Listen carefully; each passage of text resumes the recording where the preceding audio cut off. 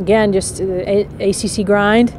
More opportunities for us this weekend. Both teams are going to be ready. They're both having pretty good seasons.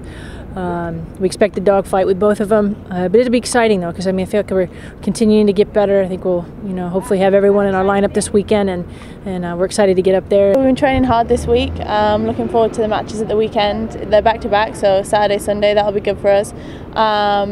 NC State and Duke, they're going to be pretty tough matches, so we'll just take them as they come and hopefully get some wins. I've heard they're really tough matches, that it would be really good to get back from the last two matches to get these two wins for us.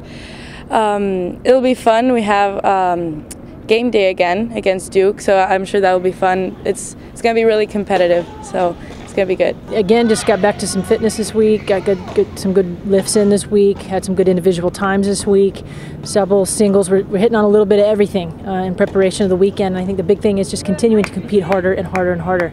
That's going to be required of us as the season carries on, and keeping, coming together as a unit. And I think so far we're right on track with that. The best scenario this weekend will be 2-0, obviously, and NC State is a really good team. Obviously Duke, I think, is top 5, so getting both of those wins will be really beneficial to us, and it'll help our ranking a lot, so hopefully we'll get those. Of course, losses always motivate our team, so yeah, I think that we didn't take it too tough, but we took it seriously, so we're going to go out and just give our best and try to get the win.